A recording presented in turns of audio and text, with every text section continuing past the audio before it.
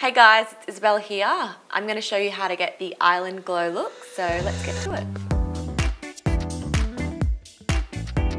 So first we're going to start off with the base. What I'm going to be using is the Liquid Glow Skin Perfector and the Velvet Sponge. I'm just going to put a little bit of the Liquid Glow on the sponge like so and start blending. I usually start on my cheeks to give myself a nice glowy look. I find with the Liquid Glow, it's super nice and lightweight, so it's going to give you a natural look, but still give you that little bit of glowy coverage as well. So the next step is the Mineral Powder Foundation. I really like the Mineral Foundation because it's super nice and lightweight, but it doesn't clog your pores, which is good too.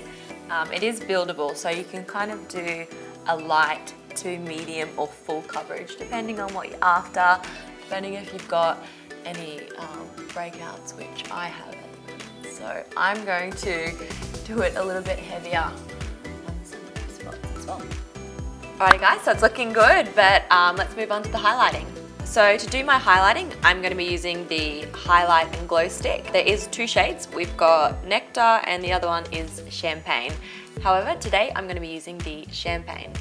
So I'm just going to apply the highlight straight onto my finger, warm it up a little bit, and then I'm just going to dab it onto my upper cheekbones just to kind of make them stand out and give you that extra glowy look.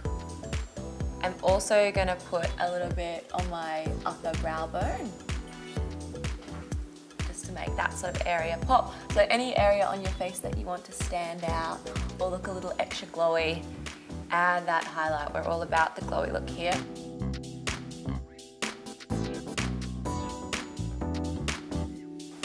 And that is pretty much all I'm going to add.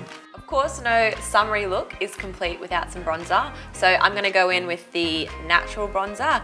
This one's got a nice matte finish. I'm just going to apply this one kind of along my cheekbones to give me a bit more definition. And if you feel like you haven't blended your bronzer enough, just keep blending out with your brush like so until you're happy with the consistency on your cheeks. And we're done. Let's move on to the brows. I'm going to be using the Precision Brow. This little guy is pretty cool as it has a brush end, and then it also has a super fine tip. So you can get in there and get all the little hair strokes so your brows look nice and natural. So let's go.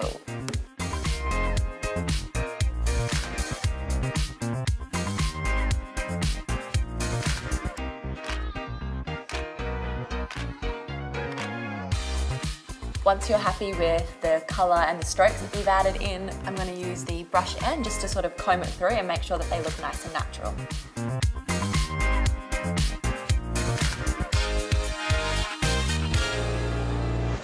Now that my brows are done, I'm going to move on to my lashes. So I'm going to be using the Fat Lash Mascara. I love this mascara because it's smudge proof. So if you have a cry or if you want to jump into the pool or it's a really hot sweaty day, your mascara is not going to smudge. Now I do have some lash extensions, so I don't need much, but I do like that little bit extra just to sort of make my eyes really stand out.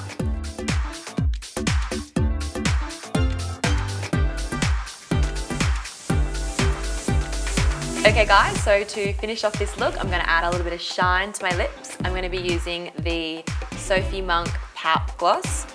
The colour that I'm using is Tickle.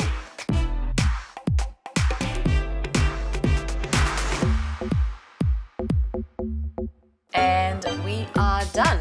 Smells delicious and it makes your lips nice and shiny and super moisturised as well. That completes the Island Glow look. I hope you enjoyed that, and it's super easy for you guys to do at home. Mwah.